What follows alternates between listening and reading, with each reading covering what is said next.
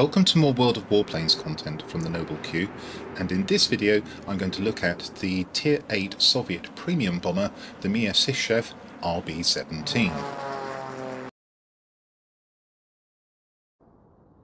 Hello there, and here on the tarmac outside my hangar is the RB-17, and those of you who know me may be asking yourselves at this point, where is the real Q, and what have you done with him? Such is my well-known antipathy towards bombers. Nonetheless, they are a feature of the game. And this plane was a design project only. No prototype was built. It was based around captured German engines, and when the Soviet design bureaus were reorganized, I think in 1947, this project was shelved. In the game, it was one of the earliest bombers to be introduced, and it was a menace. It was able to fly at low levels, in fact at 0 feet, at very high speed, and capture sectors extremely quickly. And this provoked such an outcry that that kind of bombing was nerfed by the World of Warplanes team in 2018. Well, skip forward to 2023. Did I hear anybody say EF-131? Well, on the topic of overpowered bombers, such as the B-29C at Tier 8, the EF-131, and also probably the Su-10 at Tier 10, I think these upset the balance of the game badly. They're overpowered, and the feature of the matchmaker, which allows anything up to 5 bombers or ground attackers per team, is regularly used by the players on the EU server, if not the NA server, and you can often get games with 2, 3, even 4 overpowered bombers per side. Is the RB-17 one of these? Well, the answer is that depends on whether it's a Tier 8 game or a Tier 9 game, and certainly in some Tier 8 games this bomber will behave as if it is an overpowered aircraft, probably not so much in Tier 9 games. So what we're going to do now is take a look at its numbers. If you don't want to look at a spreadsheet, use a link below to skip ahead to another part of the video. Here we have the spreadsheet for the 3 Tier 8 bombers. If you don't know how this spreadsheet works, there's a link below to an instructional video. Go and watch that, and then you'll know most of what you need to know about this workbook that I'm showing you. The RB-17 has got some gun armament, which is unusual. You might have thought I was going to skip this section, but the rating is 10, and the cumulative DPS is 125. And it is a true forward-firing weapon. It's mounted in the cowling. It's a single 23mm NS-23 cannon, familiar choice for Soviet aircraft. 125 DPS, as I've just mentioned, because there is only the one of them. 420 rounds per minute, rate of fire, range 2,428 feet, and an auto-aim angle. You can actually be off target by 2 degrees and the game will correct your aim and you will still hit your target. And it's got a pretty good dispersion angle for one of these cannons as well. It's 0.45, so it's a pretty accurate gun. And 8 seconds of overheat. Now, you're not going to shoot down a full health aircraft with this very often, unless it just sits there and lets you shoot it and shoot it and shoot it, but you will be able to finish off heavily damaged aircraft, and that's quite useful. Don't neglect this cannon. Shell velocity is pretty handy as well. At 1,457 feet per second, you don't need to give much lead with this. Now, the Tu-10 has better armament by virtue of having 2 23mm cannons, and this makes this one capable of at least resembling a heavy fighter, whereas the RB-17 certainly doesn't. As for the Junkers 288C, it has a turret mounted in the front, but that can't really be classed as true forward-firing weaponry. And I will just draw your attention to this 496 DPS, which looks massive for the rear guns, but because the guns are split forward and back, you're never going to get all of that to bear at once. So be aware, the defensive armament on the Junkers 288C flatters to deceive.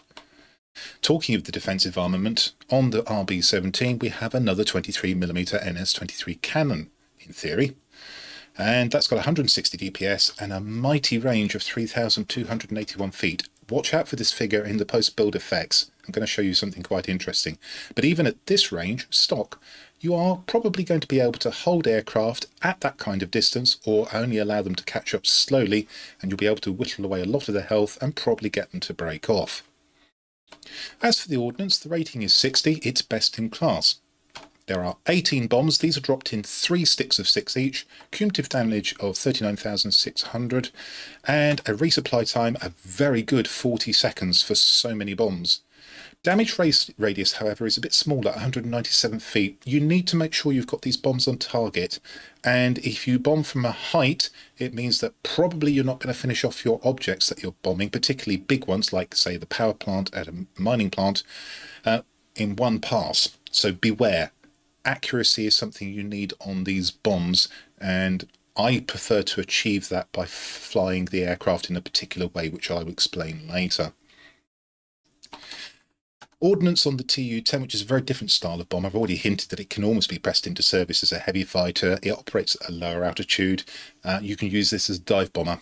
So the ordnance is only rated at 33, and cumulative damage is only 20,000. But the resupply time is a very good 35 seconds, and the damage radius on the bombs is a pretty good 246 feet as well. So these are slightly more flexible. You can be off target a bit. These are dropped singly, and if you get strength and hard points in this aircraft, I'm going to guess you're going to get that down to around about something like 24-25 seconds reload time, which is incredibly quick. And that makes up for the cumulative damage being so low. More traditional bomber, the Junkers 288C, rating is 53, cumulative damage is 40,000 on the bombs, 50 seconds on the resupply time, which is still pretty good, but it's the worst in class here. And the damage radius is also 246, but beware, accuracy on this bomber is probably something that you're going to have to work on, again, probably more by the way that you fly it than by the choice of equipment and bonus characteristics. Survivability, not great. It's 40, it's only 1500 hit points. The damage resistance is only 45, and the fire resistance is a fairly usual 60, but it's not special. Compared to the Tu-10, it's a slightly more robust aircraft. We'll talk about how I would build this aircraft in respect of this survivability figure, and particularly given the way that I fly it in a later part of the video. But my comments to the RB-17 would probably apply more so to the Tu-10, because this happens to have an extra slot on the airframe, which the RB-17, as you will see, does not. So bear in mind, you've got a survivability problem. You've got to sort of balance the aircraft's ability to get round and the need to be accurate, which implies that you're going to fly lower rather than higher, versus putting yourself in harm's way. And even with that good rear gun, if you fly into a gaggle of red aircraft, those 1500 hit points aren't going to go very far. Airspeed is very good at 61 rating. Cruise speed is 248, which is a little bit low, so you need to work on that cruise speed in my opinion. The boost maximum speed is 497, which means probably you don't need to work on this as much. Boost duration is a good 60 seconds. Probably not going to be doing much diving, but it is 528 feet per second, which is pretty healthy, and you might just be able to dive away from some fighters at a pinch. It's probably not a manoeuvre you're going to pull very often. Manoeuvrability, well, it's a bomber. And it's got all the manoeuvrability of a flying brick. The rating is 8. Turn time for a 360-degree turn is 22.8 seconds. The roll rate is 40. Basically, you're not going to roll this aircraft. And the minimum optimum speed is 188. Maximum optimum speed is 373. Watch it. The optimum range for your manoeuvrability characteristics is only 185. That may seem like a problem, but you're not really going to be using manoeuvrability as a feature of this aircraft, so it doesn't really matter if you lose even more of what is already extremely limited manoeuvrability. Stall speed is a relatively low 75 miles an hour. Might be able to get things to fly past you at a pinch if you're really stuck. For instance, your engine has been shot out and you can't repair it. Manoeuvrability on the Tu-10 is much better. Getting up there for some of the heavy fighters, which again, I've already said this aircraft can operate like that, so you would expect the manoeuvrability to be significantly higher. Overall, the manoeuvrability on the Junkers 288C is pretty similar, but manoeuvrability is really not something you're looking for on the RB-17 nor the Junkers 288C. It is something that you might consider trying to improve on the Tu-10. I probably wouldn't, but there you go. It's something that's there to look at. Altitude performance, second best in class, but it's very good at 72. Now, with bombers, there is a minimum optimum altitude. And what this basically means is not the lowest level at which you can be before you can drop your bombs, when you're prevented from dropping your bombs, sorry. It's actually when your speed starts to degrade. And this is something which was introduced into the game back when the bombers were nerfed in 2018, so that they suffered if they started getting at too low an altitude. And this was deliberately introduced to try and prevent the RB-17 from flying on the deck and dropping its bombs and thumbing its nose at the opposition as it sped off into the distance before they could do anything about it. So beware. At below 4,921 feet, your aircraft will start slowing down. Personally, I think this means that the times you take it below 4,921 feet, let's say 5,000, which is what it is, should be fairly limited. However, I see plenty of people flying up 2,000, 3,000 feet. I wonder if they're actually aware that they're slowing their aircraft down. You're not going to get much of a gain in accuracy by getting any lower than 5,000 feet, in my opinion, so why not try and observe this figure? Unsurprisingly, as it's a dive bomber, you can see the Tu-10 can get a lot low without suffering that kind of penalty. The Junkers 288C has the same penalty. Maximum optimum altitude, 8,858 feet. If you bomb at that distance, I think you're going to miss quite a lot of your targets. So I won't do it. I guess there will be some who prefer to try and stay high and keep out of the way of heavies and the like. I don't think that's going to be successful. You can't do it with the Tu-10. You can do it with the Junkers 288C. I still don't think it's going to be that successful. Maximum ceiling, 14,764 feet. If you're up there, you're basically not taking part in the game. Climb rate, it's reasonably good for a bomber at 282, but you're not going to climb away from very much, and that's not going to be an escape tactic. However, that doesn't mean that you shouldn't pitch your aircraft up to try and get your guns to bear on any pursuers. And you'll see me do that in later in the video in the battle replays. No power to weight ratio, because this is not a piston-engined aircraft. If I've got the thrust to weight right, and I believe I have, as far as the figures that we have in the game are concerned, this is extremely healthy, and this means that the aircraft is going to be fairly quick for a bomber to accelerate. And I think that's borne out by experience, and of course it'll be even quicker if you mount a combined injection boost system along with the uprated engine. We'll talk about that later. The other two are piston-engined aircraft, so as you can see, the Tu-10 probably is a little bit quicker to accelerate than the Junkers 288C. If we look at worst-in-class figures to see if there's anything to glean from there, we won't talk about gun armament, that's not very important. The ordnance figures, there's a mistake in the spreadsheet here, but we're not going to worry about that too much. Survivability, I've already mentioned, it's not the most robust of aircrafts, that's just highlighted by these reds. Having said that, there are only 3 aircraft in this comparison, and none of them particularly robust. Manoeuvrability, we've already talked about as being pretty poor, and there's nothing else there that I think I particularly want to talk about. So, for me, this aircraft is best flown into the jaws of danger at around about 5,000 feet, as fast as you can, slowing down just to make sure you get all your bombs onto your targets, fly through, and then you've got a decision to make. Do you fly through the sector and fly off to another sector? If you've done enough and you've got teammates with you, you may very well consider that they can finish off the remaining parts of the sector, either the anti-aircraft, the ADAs, the air defence aircraft, or other ground targets. If you've got a ground pounder coming in, or perhaps another bomber, you can fly off to another sector, or quickly fly out of the sector, get to a safe distance, reload, which of course will take place pretty quickly, and then come back and try and do more of the same. And that's the way that I like to fly this bomber. That said, I'm not a bomber expert. Your mileage may vary. So I think what we want to do now is go and see how I've set the aircraft up. Here we are with the RB-17 on the tarmac again, and my aircraft is specialised. That means I have all of the equipment and consumable slots available. When you first get this aircraft, you will be missing the following. Out of 5 equipment slots, 1 will be missing on the engine. And of 5 consumable slots, 1 will be missing on the turret.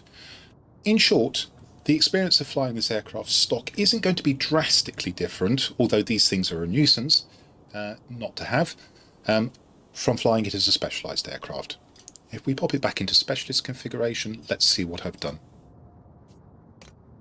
In the cockpit slot, we have the navigational radio equipment, and I choose this because it means that I can detect enemies more quickly, which means I may be able to avoid going into a sector where a human heavy or more than one human heavy is patrolling, and I can direct my attention to another sector where the pickings may be easier. It also decreases the range at which I am detected, which means I may be able to make my escape all the more effectively. The alternative here, I think the most viable alternative, is building this aircraft as a tank, so you would put in cockpit armour, which will prevent your crew from taking injuries. I don't think taking injuries on the crew is ultra significant here if you're carrying a medical kit, which I do, so I'm prepared to go with the detectability, reduction in detectability and the ability to see the enemy more quickly. No point in putting on the G-suit. This aircraft doesn't have any manoeuvrability, so increasing it is not going to benefit you at all. And as for the gun, although there is a gun and you should use it if you can, you're not going to get much benefit from increasing the accuracy of such limited weaponry. Moving on, this is important, you do not have an airframe slot. And for those of you who like to build your bombers like tanks because you like to fly them low and into the thick of action amongst the enemy, this is quite a nuisance. And that means you're probably going to have to rely on speed, or you're going to have to rely on knowing which enemy aircraft you're likely to come up against in a sector. Hence, that comes back to the choice with the navigational radio equipment. And moving on to the engine, you've got two approaches. I'll show you both in the post-build effects. I've chosen to go with engine armour protection. This is because I tend to fly this bomber at its lowest minimum altitude where it remains as quick as possible. That's just slightly under 5,000 feet if you remember. And therefore it is exposed to fire not only from heavies but also fighters and multi-rolls, which can easily get up to 5,000 feet. So I tend to go for the engine armour protection so that I don't have my engine knocked out as often. And then, rather than the combined injection boost system, I've gone for the uprated engine. You will remember, if you looked at the numbers section, that the cruise speed of this aircraft is actually quite low. And therefore I think it's more important to get that up than it is to try and do something with the boost speed. And that's why I prefer the uprated engine. Of course, there's a penalty here on fire resistance, but it's not so great that it prevents me, as you can see, from mounting the first aid dressing package. On the turret, I've gone for the ultimate. I've got a turret gun sight, it's at ultimate level, and that increases the firing range of the turret. And when you see the post-build effects, you're going to see something quite interesting. And then the key thing for me here, ultimate strengthened hard points. And I would emphasise that you need to get them ultimate and probably nearly fully calibrated. You can see I've got this to 460 here. This will reduce your bomb reload speed to its absolute minimum, and you want it to be as quick as possible. And again, you're going to see quite an interesting effect in the post-build effects.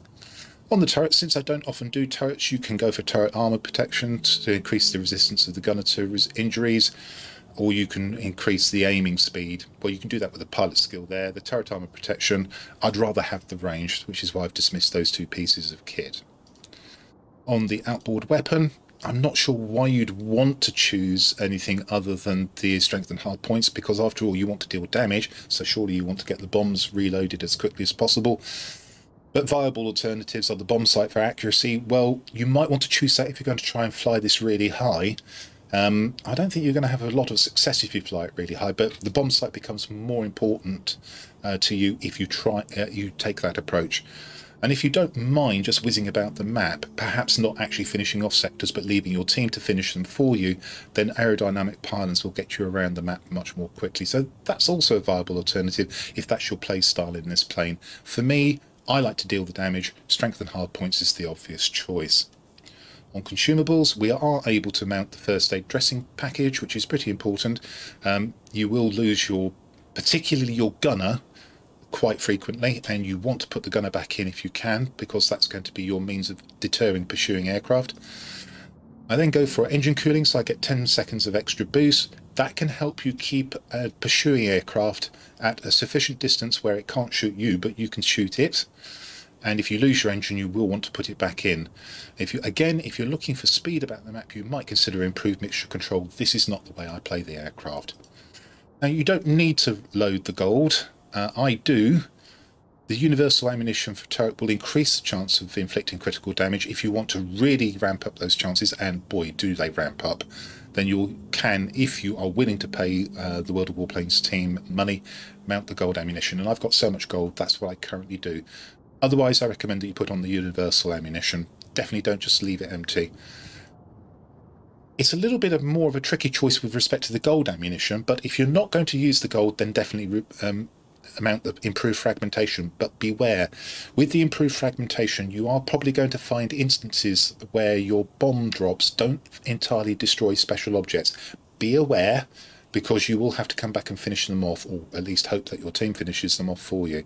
That's far less likely if you mount the heavy warheads. That problem seems to go away. There seems to be a tipping point between the improved fragmentation and the heavy warhead. But the problem with the heavy warhead is it's gold ammunition, which you may object to using, or you may not be able to, may not want to spend the money.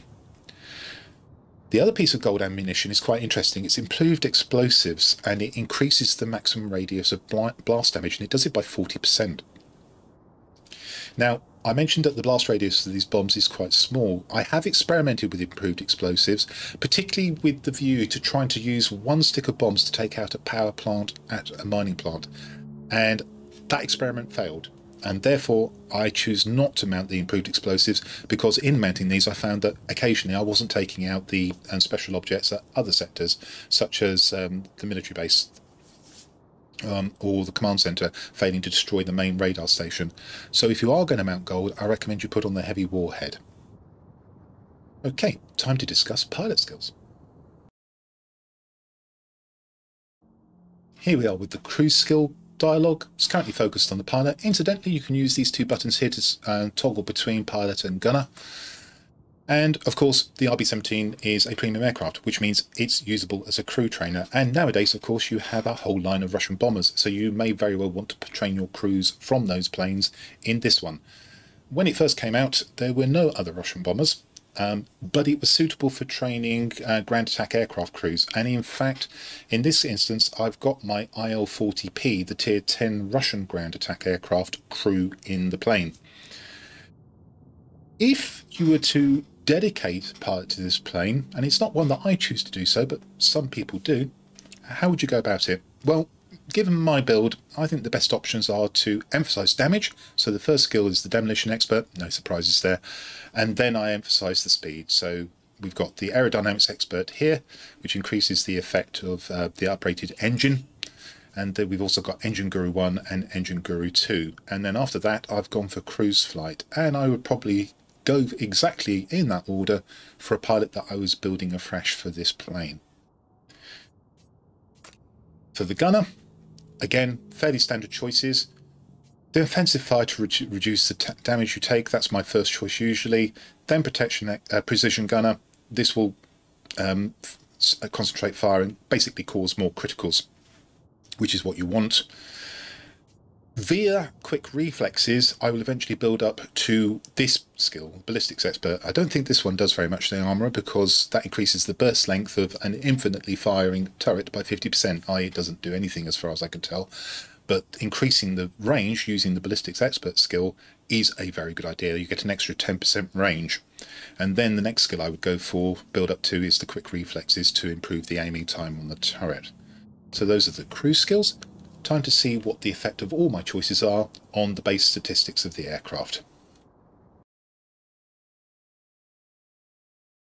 Here we have the spreadsheet showing the effects of all my choices, pilot skills, equipment levels, and so on the base figures of the aircraft. You'll have seen those if you watch the aircraft statistics section of this video. They're shown in columns C and D, and the effects of my choices are shown in column E and F. The difference between the two in absolute terms is shown in column G, and then they're expressed in percentage terms in columns H. There's a second comparison which I'll talk about a little bit later in this section. Just as a reminder, these effects are achieved by mounting navigational radio equipment, special project engine armour protection, uprated engine, turret gun sight, and strengthened hardpoints. There's no effect on the gun armament, so we'll skip straight over that, well, the forward gun armament. However, on the defensive armament, there's a very significant effect. We have a base range of 3,281 feet, which is very good. But if I'm firing manually, and I emphasise manually here, we've managed to get that up by 35.3% to 4,440 feet. Basically, if something starts pursuing you and it's at sufficient distance, or you're able to pull away from it, you may very well be able to keep it out of the range of its weapons whilst you are pelting it with your rear gunner. You may very well deter it, and if it's stubborn, you may very well kill it. Now, if you're in automatic mode, the effect is reduced, but it's still going to take the range to something slightly over 3,600 feet, which is still very healthy. Ordnance, we've got a 60-point base figure, which has gone up to 110, 50 points increase, which is 83.3%. And this has been achieved in the following manner. We've got the cumulative damage of the bombs up by 32% to 52,272. We've got the reload speed down from 40 seconds to 28. That's a 30% reduction. And we've also been able to increase the damage radius of the bombs to 256 feet. That's pretty important, because if that doesn't happen, you're going to find that you're not going to destroy special objects at important sectors with one pass. more often than you would like. Small increase on the rating on survivability, 1 point. We've got 75 extra hit points, not that significant. We've got 2 points extra damage resistance, nice to have, but not that significant. We have lost 9 points of fire resistance, a nuisance, but again, not that significant. Speed, it's been adversely impacted by the use of the engine armour protection and strengthened hard points, and the rating has gone down by 2 points to 59. It's not all bad news. Despite the effects of those two pieces of equipment, we have been able to increase the cruise speed slightly by 8 miles an hour. We have lost quite a lot of boost speed, 34 miles an hour. I'm prepared to trade that. However, it may be worth experimenting with a combined injection boost system and dropping the engine armour protection. I haven't done that. It's probably worth a go. We've also lost 9 seconds of boost duration. Even though we haven't mounted the combined injection boost system, we are getting adverse effects from the engine armour protection and the strength and hard points. Maximum dive speed remains the same, of course. There's no effects on manoeuvrability. We'll skip straight over that. There's a small effect on altitude performance. We've increased the climb rate by 23 feet per second to 305. This is not significant.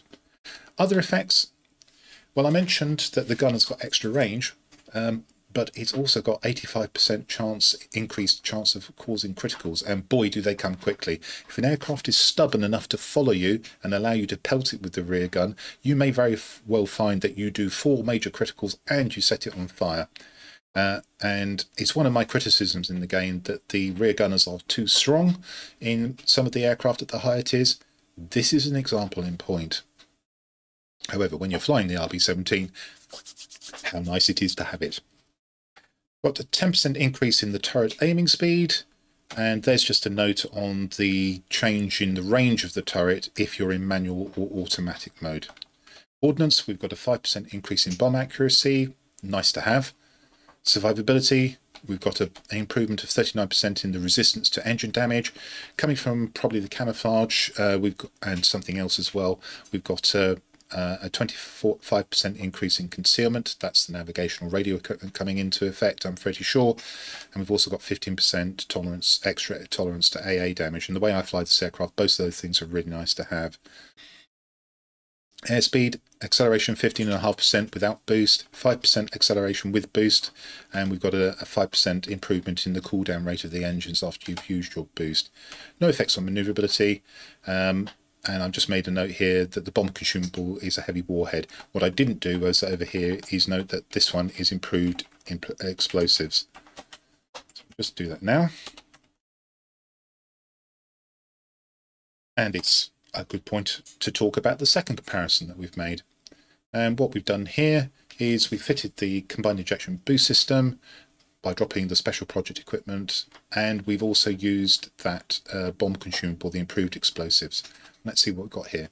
Guns don't change, they're the same as before. Let's skip over that. Ordnance, there is a change. Now, we've still got a healthy increase from 60 to 101, but as you can see, our damage has gone down from 52,000 in the other configuration to around about 48,000 here. This actually does seem to be a bit of a tipping point, actually. You wouldn't have thought that there was that much difference between these two figures, but I can assure you, I have noticed quite frequently I'm failing to take out the special objects at military bases or command centres with only the improved fragmentation. So you're going to have to be a wee bit more careful here when you're using the improved fragmentation. If you're not using any consumables at all, you may very well struggle to take out special objects, and you're going to have to do multiple passes. Still got the ordnance resupply time down to 28 seconds, because we've still got the strengthened hard points on. Now we've managed to get a slight improvement to the damage radius here to 276 feet. Is it enough? And I'm going to tell you, I don't think it is, and therefore this is why I wouldn't. If I'm choosing between the two gold consumables, this is why I wouldn't pick the improved explosives. I much prefer the heavy warhead. I do not think this increase in the radius of the damage is sufficient to make the bombs, for instance, take out the entirety of a power plant at a mining point, and at that point I don't think it's worth mounting. But I've put it in here for illustration purposes. Survivability has gone down from 40 to 39. This time we've still got the 1500 hit points. We've actually lost a little bit of damage resistance. 1 point doesn't really matter. Fire resistance, well, the aircraft will catch fire, so going down to 14, it's okay, but I prefer not to go down to 46 points. The airspeed rating has gone up by, gone down by a single point this time. That's because we're still using strengthened hardpoints. We've still got the 8 miles an hour improvement on the cruise speed. We've improved the boost maximum speed by 13. The long and short of it is, if you're going to use strengthened hardpoints, you're not going to be able to improve the airspeed significantly. The only way you would do it is by dropping the strengthened hardpoints and putting particularly aerodynamic pylons. But that's at such a cost in terms of the resupply time and the bombs. I prefer not to do it. If you really want to zoom about the map, then that's the way to go. Mount the combined injection boost system and also mount the aerodynamic pylons. Combined injection boost system, again, nearly drops the boost duration down by 9 seconds. Again, that's not particularly significant. No effect on manoeuvrability, of course, and this time we've got an improvement in the climb rate, which is still insignificant, of 87 feet per second to 369. As far as the extra items are concerned that aren't shown in the UI, you've still got the 85% chance of criticals, the 10% turret aiming speed. There's the note again about the difference between manual and automatic ranges on the turret gun. Still got the 5% bomb accuracy, still got the 25% concealment. We have lost the engine damage resistance, however. Gone down to 10% better AA damage tolerance. We've also got a pilot more susceptible to injury. That's okay. But what's not okay is a 12% increase in the chance of your gunner being injured, because that could mean that you get your gunner shot out twice in quick succession, certainly more often than it would in the other configuration. As far as the airspeed is concerned, you've got a big improvement in the engine cooldown rate. That's because of the bonus characteristics on the combined injection boost system that I selected. We've got 15.5% better acceleration with no boost, and this time nearly 17% better acceleration without the boost. And there's the note that the bomb consumable is gold improved explosives in this case. This does not encourage me to fly this aircraft like this, but it probably is worth experimenting with putting on the aerodynamic pylons. And in that case, you will probably go through sectors, not entirely flip them, and immediately fly off to another sector very quickly. Okay.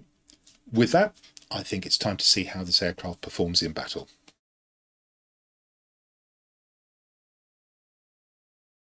The forthcoming battle takes place on the Cold Peak map. It's the Trial by Fire variant, 5-sector map with the sectors laid out in the familiar 5 spots of a die configuration. We have in the centre a tactically important garrison, tactically because it allows easy access to the other sectors, not of much strategic value. The strategically important sectors are on an axis about this central garrison. They are military bases, one near each spawn, and in addition to the influence points that they can convey every 5 seconds, they also fire rocket strikes at enemy sectors, not the other military base, I should emphasise. And that will happen unless your team goes and dies on those sectors incessantly. The other axis, there are a pair of make-weight garrisons. If we look at the order of battle, we can see that I'm bottom tier in my RB-17. We have a top tier P228 heavy, that's a good heavy. And then we also have 3 Spitfire 14s at the bottom tier. There was an event on during the course of this battle, which meant that lots of fighters were being flown. The enemy has an extra tier 9. It is only a Seahawk and it's not specialised, but they also have a Tu-12 bomber. And then there are 3 fighters at tier 7, 2 Spitfire 14s and a Vampire. The way to win this map is to try and hold your military base at all costs, hold your local garrison if you can, try and possess the centre for longer than the enemy, but above all, try and find a way to get hold of the enemy's military base for at least part of the game, and certainly longer than they hold your military base. Ideally, you don't want to let them hold your military base at all. Let's go and see how this battle turned out. As we go into battle, I'll mention that this is a natively recorded replay file, and that's a good job because you'll get to see me dropping my bombs through the bomb sight and using the rear gunner, which in a World of Warplanes replay file you would not. The other thing to mention is that our P228 top tier heavy quit the battle right at the beginning, and we fought the entirety of the battle minus a player. The enemy also lost a player as well at some point, I'm not sure when. So we're going to drop altitude to around about the minimum optimal altitude and head straight for the military base, which is important. And we're going to take out 2 gun emplacements. You can see me heading for the first. The next one is ahead and off to the right slightly, and then we'll swing slightly to the left and drop the 3rd stick of bombs on the special object. That's the bombing run complete. Immediately switch into the turret gun site to see if there's anything threatening us from behind. I can put some shots into the ME-410, and as it turns out, I actually get the kill. Rear cover, you see it up at the right there. Now we're going to head off to the garrison. Don't want to fly through the middle, that's where most of the enemy is likely to be. At this kind of altitude, I'd be easy pickings for them, so we will head off to the garrison and support my military base. Mustn't die here. We'll drop one stick of bombs and then we'll move off towards the enemy's military base. At least that's the plan. Key things to watch out for.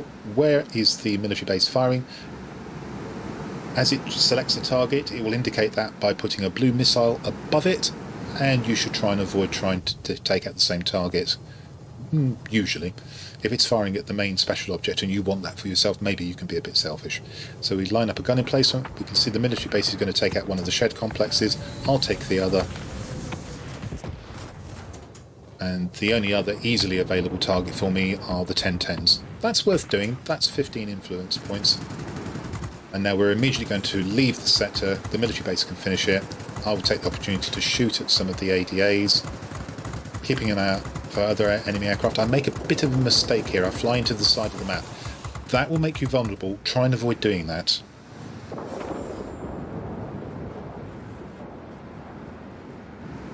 Fortunately, the enemy aircraft that was closest to us flew straight into the sector. There is now an aircraft heading towards us. I look at it. It's one of the enemy fighters. Begins shooting at me and misses by quite a long shot. It's one of the enemy vampires. It's within range at the moment, so I try and speed up to get it out of range. You can see I shoot its pilot. That makes the guns inaccurate. Then I shoot its engine, and he makes the right decision. He gives up and flies away. So now I want to try and get the enemy's military base. I've got enough health to do it, just. Remember that our military base will not fire at this sector, so I've got to do this entirely on my own, or at least with the help of my teammates. The military base won't help me.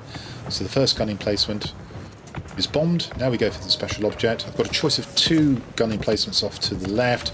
I take the further of the two, and then I turn and I want to try and get out of the sector. If I take damage, or indeed worse, get shot down, I want to try and be out of the sector. A lot of flak, of course, coming at me. Shooting the ME-410, take out its engine. That discourages it, it flies off. I keep shooting it for as long as I can. Lost my pilot there, but I didn't heal him because I didn't need to. And now we're going to replenish health, field repairs, slowly, and consider a second run in here. Got my bombs already, not going to wait for the health. Slightly risky, but if I can get these three gun emplacements that are lined up quite nicely, we should have this sector. 1, 2, and 3. And now we want to try and avoid the flak and get out. If I've got all the three of the sectors, I should flip this sector, and there we go. We now have the enemy's military base. Now I haven't got much boost left, and I now need to assess where I'm going to go next.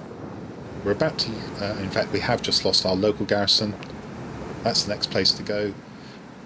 I'm looking around, looking at the mini-map. I'm also looking to see that our military base is under threat. Probably I want to go there after this garrison, so this is a good direction in which to be going. We're probably going to lose the middle. I can see that the enemy is beginning to build up forces there. Eventually they get 4 aircraft in there, and my team is not really inclined to do any defending.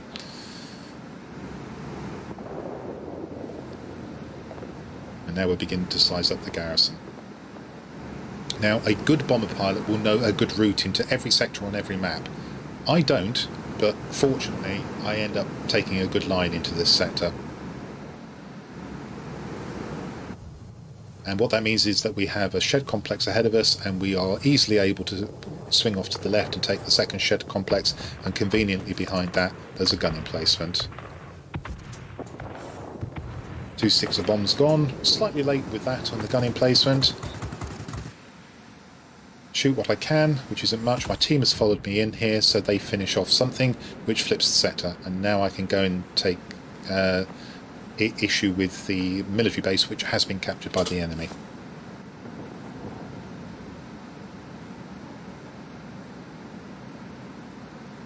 So as we can see there, the enemy lost one of their Spitfires, and RB-228 never came back into the battle either.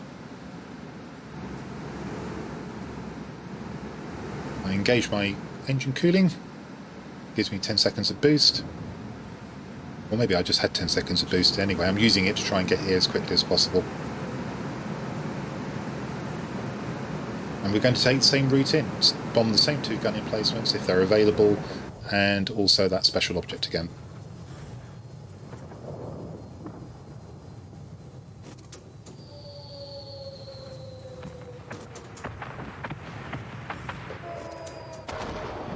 There we go, the bombing run's completed. That's a Doolittle medal. That's 400 capture points in a single sortie in a bomber.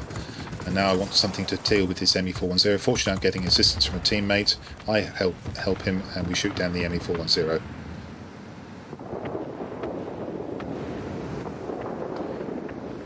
Very nearly captured this military base. I'm fairly sure we're going to capture it without further work from me, and indeed we have. So the final thing to do is to fly across the map and go to the enemy military base, because that's the only sector they possess, and it doesn't look like they're going to flip any other sectors soon that are going to be nearer. Keep an eye out for threats. Everything's benign at the moment. I can eat my cucumber sandwiches and have a bit of a picnic. Now we see something coming in. Unpleasantly, it's an ME-262. Looks like it's beginning to swing towards me, but in fact flies straight over the top of me. Very quickly, I get a few shots into it, and it disappears into the distance. And I was breathing a sigh of relief there. The other aircraft are below me, show no signs of going for me. At least one of them is a ground attacker. I suspect the other one is as well. And we're going to line up again the same route into this military base. Take the same gun emplacement, the special object, and then one of the 2 gun emplacements at the back.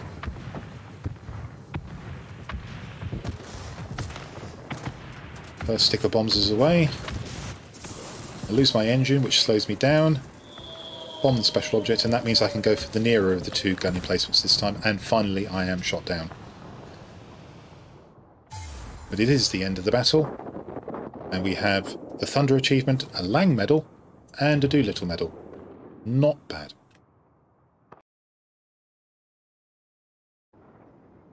Let's have a look at the outcome of this battle. We see from the centre it's a 4 chevron battle, or a grade 2 bomber, grossing 231,216 credits, of which just over 77,000 came from a premium account bonus. Look in the message box, we can see that there were expenses of 4,700 credits. That was for repairing the aircraft, lost it once. No expenses for consumables, these were prepaid, which means that I bought them in advance in a sale for half price. 3,810 aircraft experience, the base there 2,178, 1,089 coming from the premium account bonus, and 543 from other bonuses. 190 free experience, that's 136 base and 54 coming from the premium account bonus. A couple of tokens, both for first medals of the day. The Lang, which I'm not sure I've brought you before, hence that's why I showed you that battle, and the Doolittle medal, but in addition there's also the Thunder achievement, as you can see there.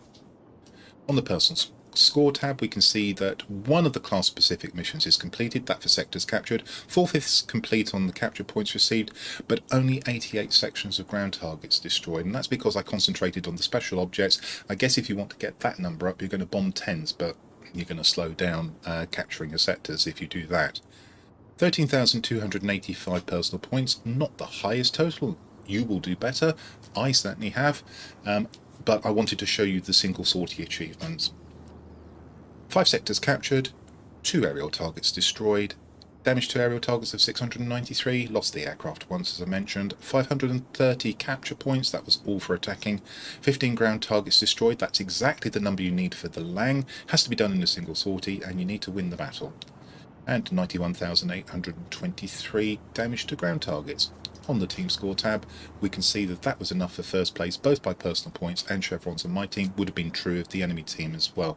Now this is the kind of battle where you're not opposed by heavies being played by humans, where you need to try to get the single sortie stuff done. That is the Lang and the Doolittle medal, and that's why I brought you this battle.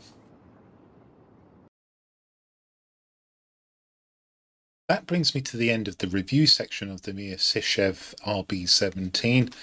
And this is, when fully configured, a powerful bomber at tier 8 and a competitive bomber at tier 9. And in the hands of a better player than me, probably a little bit too powerful. Well, I hope you found that informative, and that if you did, you'll come and see my future content. please stick around. There's an unnarrated extra battle coming up, but this is where I'm going to leave you. So until the next time, this is the Noble Q signing out.